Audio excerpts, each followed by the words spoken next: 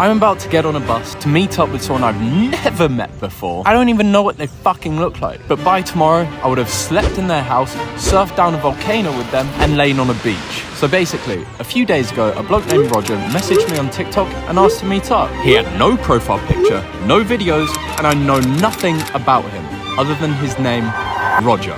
But since my best mate Jake recently went home and left me all alone solo traveling, I've had some pretty cold and lonely nights. So rather than making friends in a hostel like a normal person, I've decided to meet up with a potential serial killer and hopefully make a new best friend. I've arrived at the bus stop, if you can call it that, and now I just need to find out which bus is going next to Managua. So I guess we'll walk around and find out.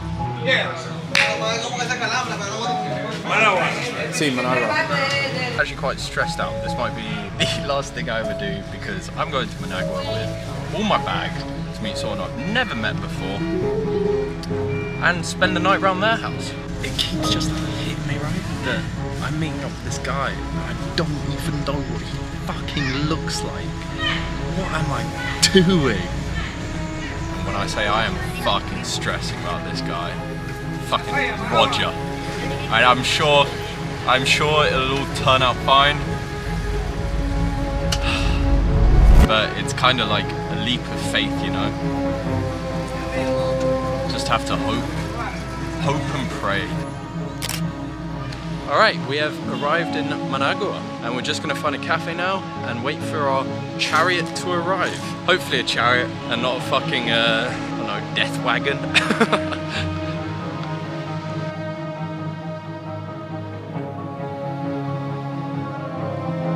So we've got a name now, Anna, and she should be here any moment. I'm actually quite excited to explore Managua because it's not a massive place that tons of people go to. So I'm excited to get a unique perspective on it, whether that's from the back of a van with no windows, or maybe we get an actual experience. Either way, it'll make a story. Hola. As soon as I stepped in the car, all my fears washed away, and we headed to our first location. I don't bring cars here. Doesn't matter. Alright, so we got hot chocolate, apparently the best in Nicaragua or Managua? In Managua. In Managua. Yeah. So cheers. That is really good. Yeah.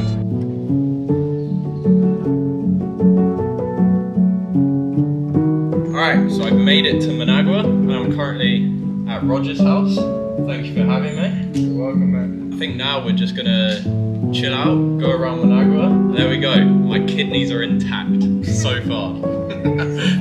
They just wanted to show me the best their city had to offer. They took me to a fritanga. Tell us what it is. Okay, so this is gallo pinto, carne asada, cerdo asado, queso frito, repollo y maduro frito. The perfect carne asada. But whilst enjoying the tour of Managua, I forgot one small but important detail. So just in case you were wondering, you cannot bring drugs or guns into the fucking children's theme park. Oh no! One thing that was going to come back to haunt me tomorrow. I genuinely fucking hate heights. My hands are sweating and shaking just from a fucking Ferris wheel. I shit you not, this fucking shitty Ferris wheel is creaking and popping above us, man. What is this noise? I don't know why on earth I decided to do that. A nice reminder that I am still scared of bloody heights. It's 4:30 in the morning, so I'm absolutely shattered. We're heading all the way over to a town called Leon today, where we're gonna do some volcano boarding. Been in the car for about 4 fucking hours now, and honestly, I've slept for most of it. So, teleportation really. You guys want to introduce yourselves? Okay, so hi, my name is Ana, and I am Nicaraguan. I am 21 years old, and I met Max yesterday, and now we're here, Cerro Negro. Give us a fun fact about yourself. I'm a pretty good DJ. I'm Roger, I'm 25, and I'm a doctor, and I met Max yesterday also, and right now we're here at Cerro Negro, and one pack of meat and I'm gonna Getting to know the crew a little bit. Climb's a bit sweaty, not too bad. Feet are slipping though, and I've got this board to carry. But basically, when we get to the top, we're gonna slide down at 70 kilometers an hour, I think. So fucking insane. If we fall, it's literally on rocks and gravel, not sand. So not a nice landing. Made it to the top, honestly, pretty easy. Took about 45 minutes, I think. But Roger and Anna are a bit further behind, so wait for them to catch up. Times like this, where, like the Ferris wheel yesterday, where I get reminded that I am actually fucking scared of heights and I'm about to fucking sled down a volcano about 500 meters. For why? Woo! How are you feeling before we go?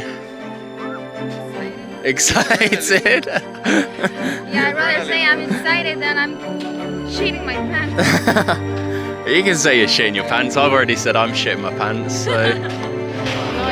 So now we're two. Yeah, now we're both shitting our pants. How are you, Roger, how are you feeling? Okay. I'm feeling excited. 40 minutes, almost an hour to come here, and 30 seconds to go down. Ready to start the fast descent down the mountain. Breakneck speeds. Absolutely rapid.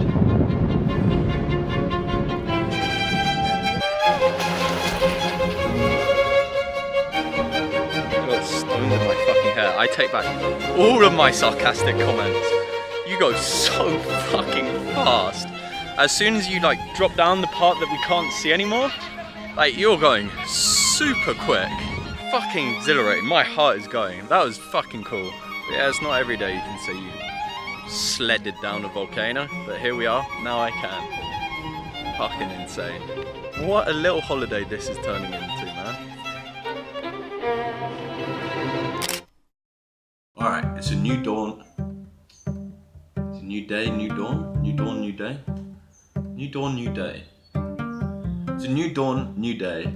And it's another step in the flourishing friendship. Basically, today is our final day. So, we're heading to the beach of El Tránsito. Going to explore there a little bit, and then I'm heading off to Leon, and we're going our separate ways. I cannot fucking believe how insane this is, man. Just met up with this random guy. This is the house I get to stay in. I feel like I hit the jackpot. That is if I get out of here with all my organs. My kidneys only have one day they need to survive. They're nearly there. Do you want to tell the people where we are? So right now we're in El Tránsito. We're in one of my best friends of my dad's house, and you're gonna get to know how the vibe in here is. Pretty unique experience if I've ever heard one.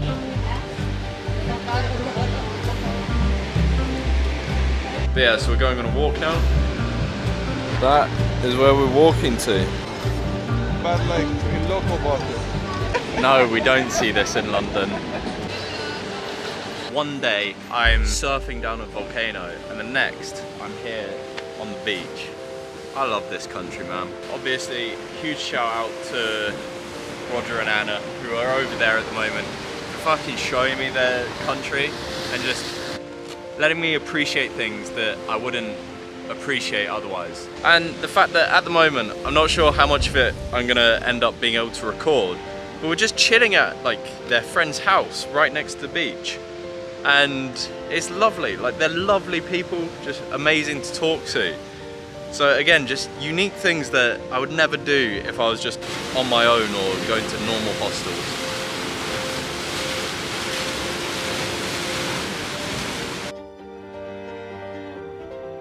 So this part of El Tránsito is a virgin place. There's no houses, there's no nothing. And you're not gonna get to see this part of something like this in anywhere in Nicaragua.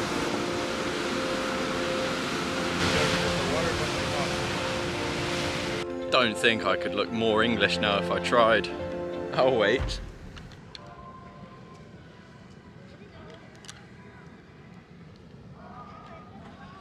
Yes, I fucking can.